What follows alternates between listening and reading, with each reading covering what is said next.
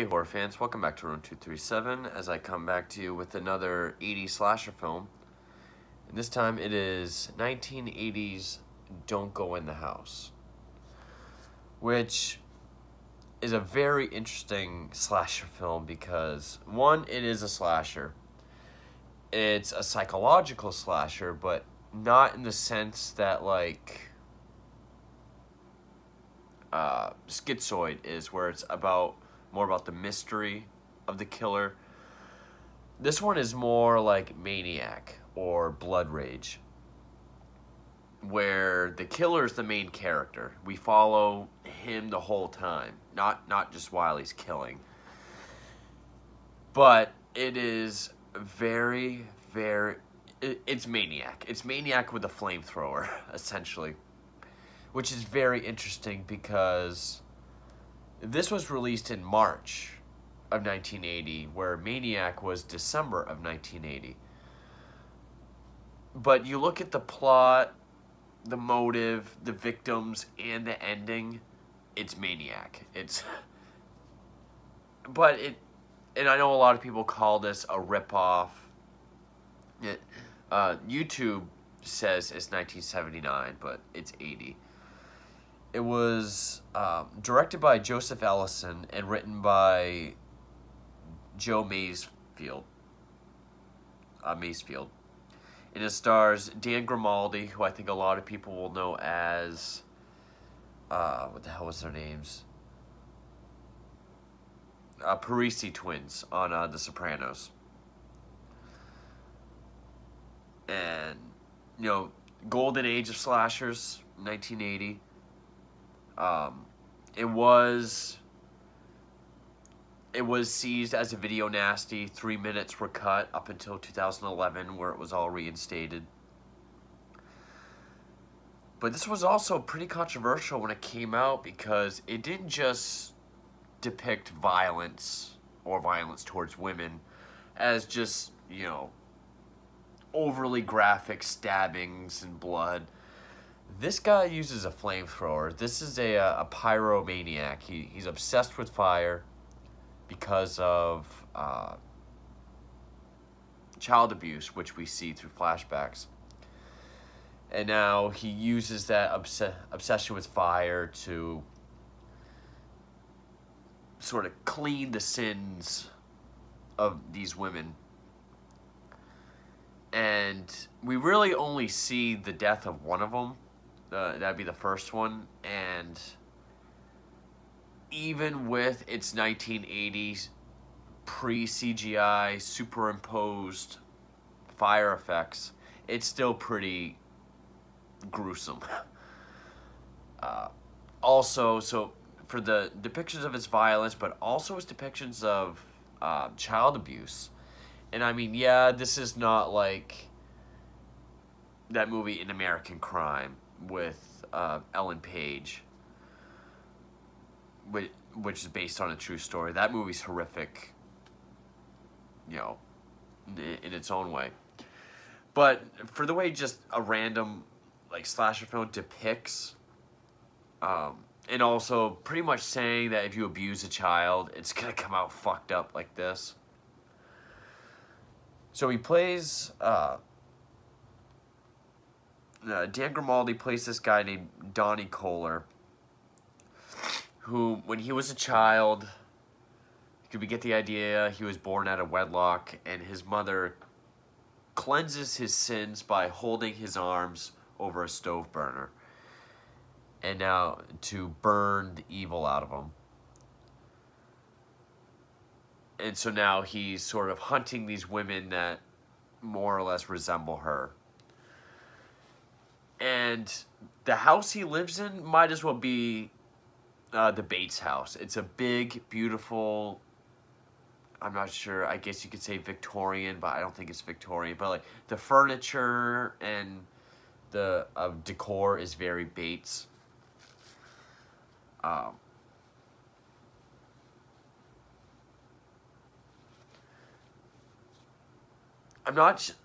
don't quite remember. I'm not sure if his mother dies in the beginning of the film or if she's already been dead. but he burns her. He works. I think he's works at the public works with the incinerator. One guy catches on fire and he doesn't do anything. His boss, has had enough of him. One guy does care about him and keeps checking in on him. But the next day, he gets all this sheet metal or whatever, puts it all over the inside of this one room. He has a flamethrower. And basically his modus operandi is to get women back to his house. He straps them naked like that, douses them in gas, and burns them. And then he puts their clothes back on, puts them all in this room together, and talks to them. And he hears voices like these distorted whispers about how he's evil, and that person's evil, and you're worthless. And I had to say, I enjoyed this movie. I did. I thought it was interesting. It's not a slasher that gets talked about a lot. I think it falls by the wayside because of movies like Maniac, which is a lot better. You don't really get a whole lot of slasher films that are these psychological character studies like this or Maniac or Blood Rage, where the killer's the main character and they're the main focus, and then the victims are these random characters that are there just to die. Like, we don't follow a group of them. Like, the first victim is a florist. He goes there right at closing. She misses her bus. He offers her a ride home, but, can I bring these flowers home first? Hey, why don't you come in and meet my mother? She's sick. She would love to meet you and see the flowers. And she's the only victim we see. And it's kind of a prolonged scene because we see her chained up, naked. And just the build-up, because he wears like a, I don't know what you would call it, but like a flame retardant suit with the big hood with the little like welder visor. And it's that long scene of him getting the flamethrower ready, clicking it on. And then it's this panned out shot of her with, the only movie I could think of to compare the effects would be like the end of Hellraiser when Pinhead's been defeated and like the yellow is all over him. Sort of like that pre-CGI, but it's flames. And I can't think of a movie where, other than like an accident or a house fire, has someone been depicted burning alive like this, like on purpose, chained up naked, gas poured all over him or her. And I mean, her screams do get more intense, then die down. It was a pretty intense death scene. And then the rest of them are implied. Like, there's a woman that he meets at the grocery store. There's one other woman. Like, we see the aftermath. We see, like, hey, would you like to come back to my place? And then we see her all charred and smoking.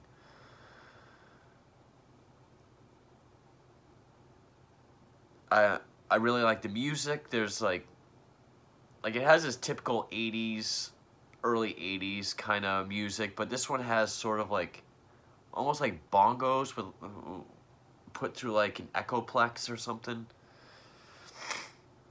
And then there's this other part that has more of a sharper sound.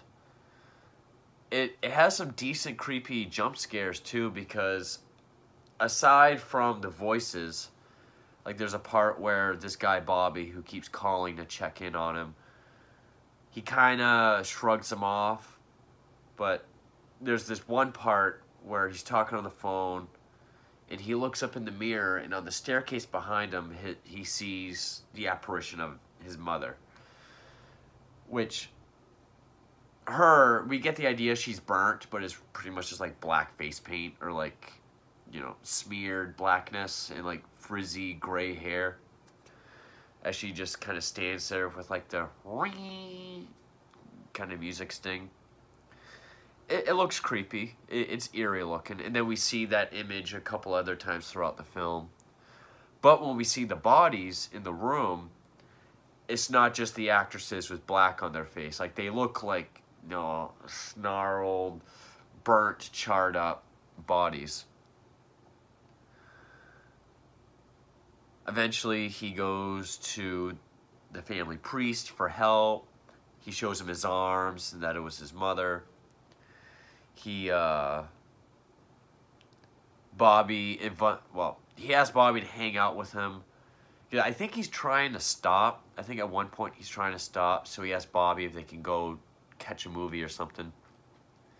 He was like, well, no, wait, my wife is working weekend shift. I got these 2 dynamite babes lined up. We can go out to the disco. So he goes and gets a disco suit. They go out to the club. Bobby and his date are dancing. Donnie won't dance. And I like this scene because his date, I guess, is trying to, you know, he's sitting at the table, she's at the dance floor. And she's trying to pull his arms, like, come on and dance with me, and he's fighting back. Well, she's holding his arms, there's a candle on the table. So it's like she's holding his stretched out arms over the candle. The music kind of builds up, and then he just takes the candle and smashes it on her head. We see her running around. You know, there's blood on her face. Her hair's on fire. Then her brother's at the club. He beats him up. So he's all beaten up, and then he somehow comes across these other 2 girls that were supposed to be going to a club. He's like, oh, I got a party at my place. And this is the only part about the ending that didn't make sense. Was, okay, now Bobby realizes Donnie's frigged up. And he's heard Donnie mention the priest's name before on a previous phone call. So he goes to the priest's house. He's like, it's Donnie. He did this. You know, he did this to this girl at the club. We got to go to his house. And so they get there. They don't see him, but they find the furnace room, I guess, with the sheet metal lined all over it. And they find one girl sort of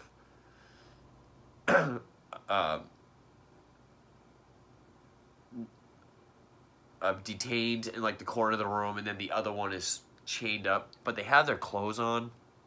So I know it's a nitpick, but that's kind of inconsistent with the rest of the film. And then they get the girls out, but the priest goes back up. Donnie's in the room with all the burnt corpses, and he's like yelling at him like, I brought you in this house with trust and love and shelter. And he hears the voices like, he lied to you, he lied to you. So he sets the priest on fire, but he makes it out of the house. And then the ending is a lot like Maniac. You know, he's in the room, he's talking to the corpses, and like when we see the apparition of Mother, we can tell it's just an actress with black on her face to look burnt, but we can still make out her face.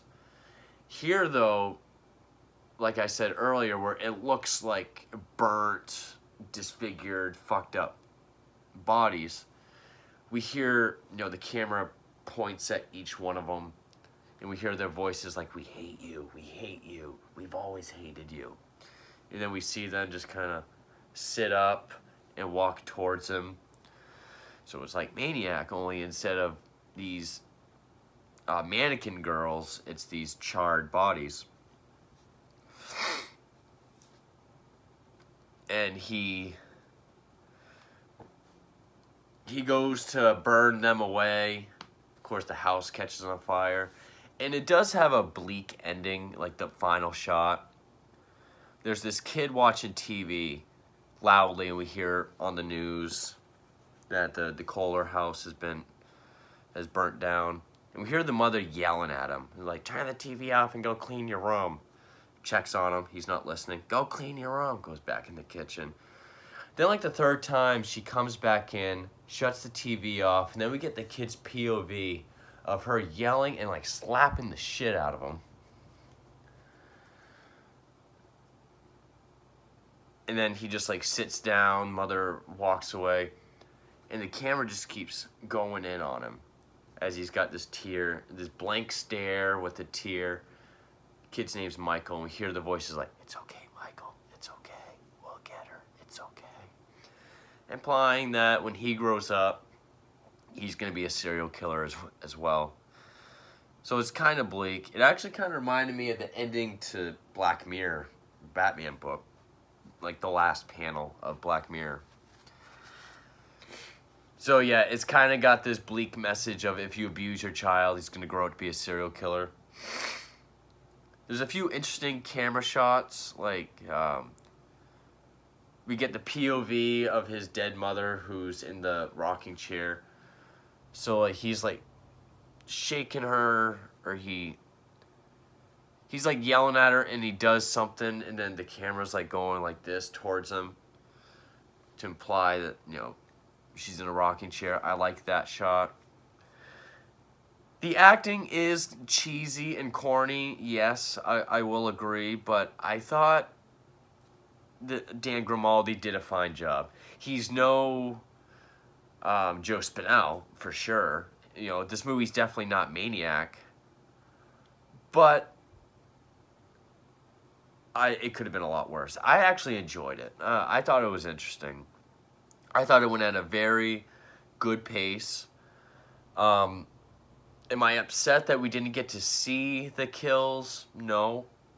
Because I thought the first one, it had enough of an impact and had enough of a punch that the way the rest were implied. Because what's scarier and more effective is how he convinces these women to accompany him. I think that's scarier than seeing them get killed, you know. So, kind of like for like a modern movie, The House That Jack Built. The way he can be cunning, and in this movie, I'm going to use the word charming very loosely, but thinking on his feet to get these women to trust him and be on his side. How to coax them. I think that's scarier and more effective than just seeing it. I mean, we got to see it with the first victim. I think that was enough. I like the idea of showing how he gets these women. I thought that was a nice touch. So I thought it was effective enough the way it is, and I actually really enjoyed it. We don't get a lot of slasher films where the killer is the main focus. There are ways where it can not be good at all, and it can fail miserably. And yes, this movie is almost, I can't call it a ripoff of Maniac because it came out about 9 months earlier. But it essentially is the same movie. I mean, a guy, a horrible childhood with his mother. He's got some sort of mom complex. He now kills,